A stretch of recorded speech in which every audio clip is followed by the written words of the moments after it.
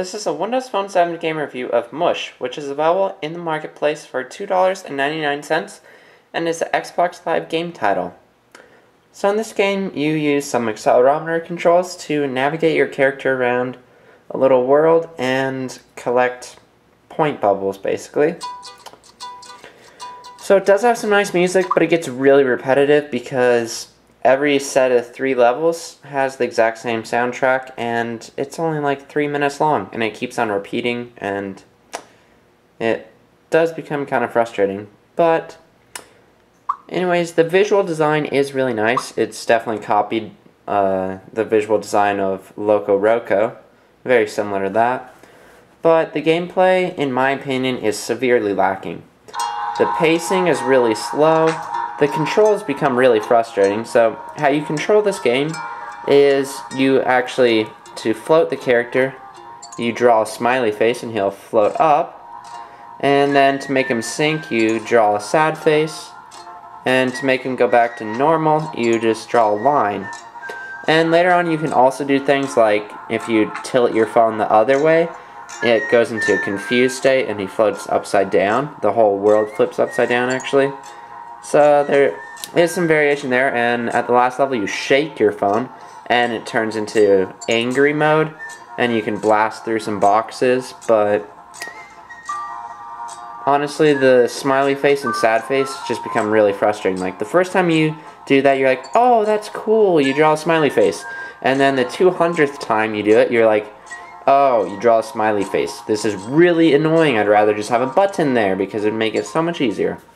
So, yeah, those little touch control gimmicks really aren't that great for an actual game. They're cool for the very first time, but that's about it. And so what you do is you collect those little orbs, and you have to be in the right state to collect them. And I guess I already played this level, so it actually keeps what you already collected before and doesn't show you them again. And there's underwater, as you can see, and out in land here, and sometimes you have to float. But one really huge problem about this game is there's no risk of dying, and nothing is actually challenging in it at all. You could sit here high as a rock and you'd never die. I don't get what the point of this is. Why is that even there? Anyways, that's about the whole game, and that's really all you do. And the soundtrack just repeated there, and we get to listen to the same thing over and over again. And there you see, it keeps track of how many you collect there. And there's really not more to this game. The levels are all quite similar. There's sometimes where you have to push a little ball onto a switch so that it weighs it down, and that's about it. There's no real logic to the game at all. No real puzzle solving. Nothing really engaging. Nothing challenging. Overall, it's just really boring and honestly a waste of time.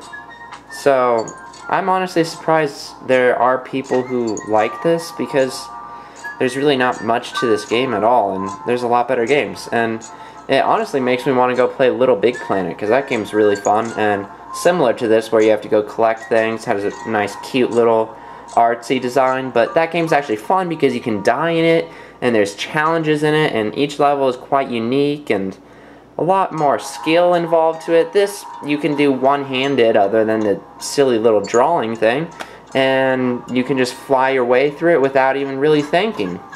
And once again there, it's supposed to be something that hurts me. It's vibrating my phone and making him go but it doesn't actually do anything to me, so what's the point of this game? It's not challenging. Another problem is the lasting value is very weak. It's only about an hour and a half to complete all levels. There's only 12 levels total, and some of them take just like 5 minutes to complete, so really bad lasting value.